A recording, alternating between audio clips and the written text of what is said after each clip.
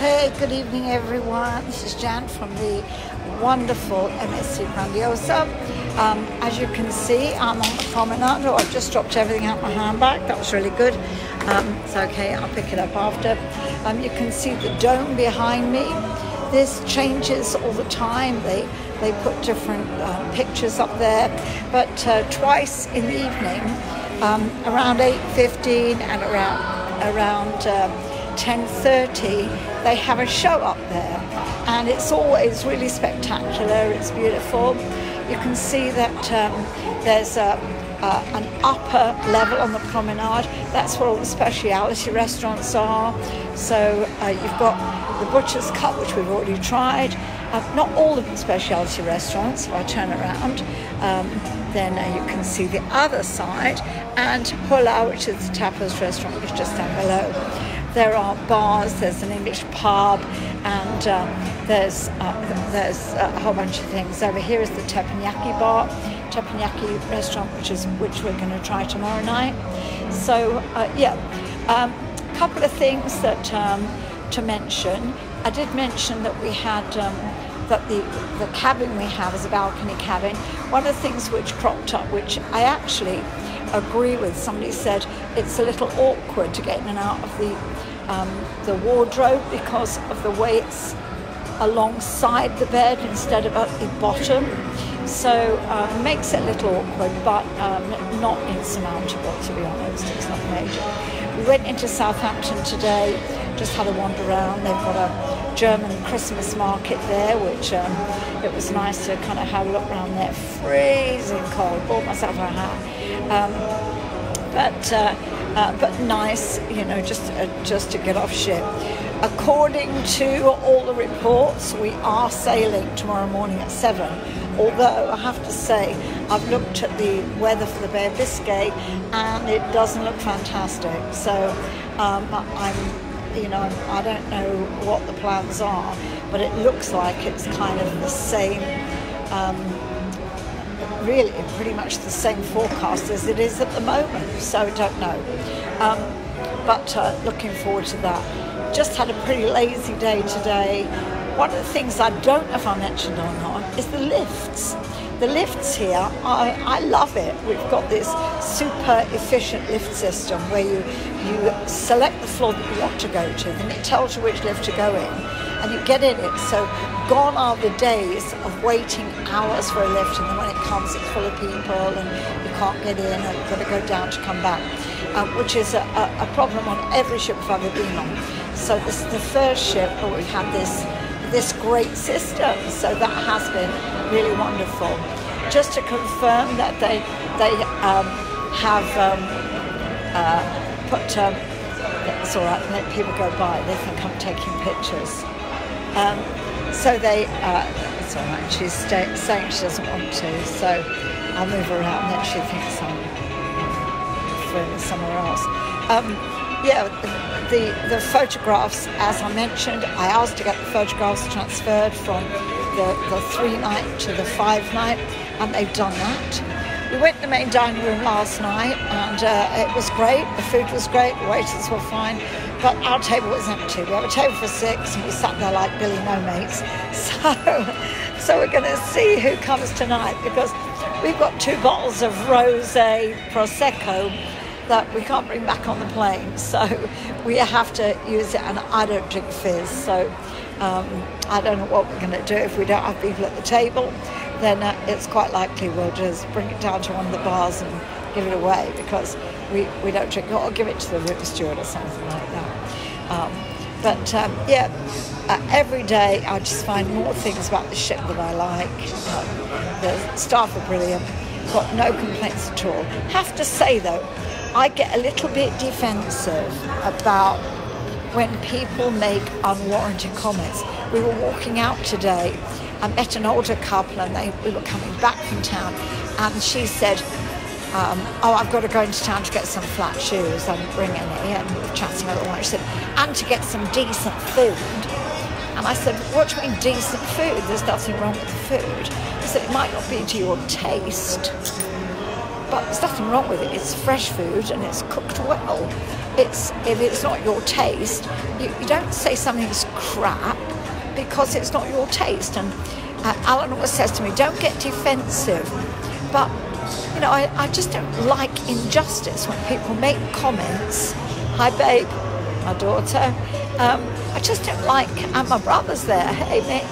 I just don't like people making blanket statements that are not relevant. Why would you say the food is crap when it's just not what you want? I mean, you know, if you want steak, pie and chips, then don't come on an MSC cruise. Mind you, could probably get that if you wanted it. And then there was someone else, and I did keep my mouth shut. We were just sitting having a coffee this afternoon in one of the lounges, and one lady said, oh, there's no choice in the buffet. And I nearly choked on my coffee. And she said, it's the same every day. And I thought a couple of things, and I kept my mouth shut, and I carefully kept my mouth shut. I thought, first of all, how many restaurants do you go to where they change the menu every day? You don't. Where the buffet in any restaurant is different every day. But I wanted to say, just take one step to the left, lady. If you had freshly cooked turkey and beef and pork and lamb one day, just take one step further over, you can have chicken. Take one step further over, you can have salmon. Take another step further over, you can have ethnic stuff. Alan had a curry today that he loved. Then another step, you can have a salad. Somewhere else, another step, you can have, they had ribs today. Take another step over, you can get burgers and chips and pizza and hot dogs. And how much blinking choice do you want? And I'd like to know what's in your cupboard, lady. It just irritates me. And my husband could see me getting a little bit kind of wanting to say something, and he just looked at me like, just keep your mouth shut, because I just hate injustice, and I hate it when people make judgments based on no information or lack of information, and making sweeping statements about something without qualifying it just gives people the wrong impression. And so I'm here to tell you, the food is excellent. I don't like pasta. I could say it's crap. No, it's not. It's just not my taste. I don't eat pasta. I don't eat pizza. But you know what? My waistline will tell you I don't go hungry when I'm on these cruises. And there's plenty of choice. There's plenty to eat. The food is fresh. The staff are wonderful. So yeah, really excellent. I'm ready to go back and find my husband. I had to go back upstairs and turn my iPad Wi-Fi off so that I could use my package, which I've succumbed to, on this device, so that I could speak to you tonight. But yeah, just put the Grandiosa on your list, and just pray that we get out tomorrow, because if we don't get out of Southampton tomorrow, then we'll be even later getting into Barcelona. And if we get a day later getting into Barcelona, it's going to mess up my diary. As it is, we're going to be there a day late, which, hey, I don't mind. We're getting an extra day at sea, an extra day of all this wonderful food, and an extra day of our drinks package and everything, all included with no extra. And MSC are paying for our flights back on the 19th because we've had to cancel the 18th. So, you know, they've done right. They have to say they're a good company by they're sorting out people, and people that got on at Southampton expecting to sail yesterday, they offered them the opportunity to come on board for the 3 days that we were going to be here, 3 nights we're going to be here, absolutely free, and cancel their actual cruise, which I think is a pretty good deal. You know, if I've been offered a 3 nights, let me tell you, it's the best hotel in Southampton. So I think that's great. Some people will just stay on, some people will get off, but you know what? Nobody came on this ship for the itinerary or the sun or anything. Everyone that came on board here on the inaugural cruise came on because of the ship, and that has proven to be a great choice. The ship is beautiful. I'd been on the Meraviglia, and I have to say the Meraviglia, It was lovely, it was beautiful, very like this, but a lot of seating area had been lost, but it's all come back here. There's plenty of space. So, hey Noel, good to see you, man. There's plenty of space on here to sit down, and just a great feeling.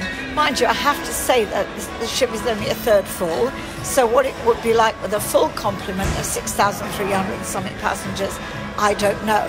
But for now, it's great. So that's it for tonight. I'll be back tomorrow, tell you about how the teppanyaki, or however you say it, restaurant fares up for tomorrow evening. So it'll be a bit later tomorrow, so we're not eating till 8:30, so I won't be on until about 9:30 or 10 to tell you what it's like.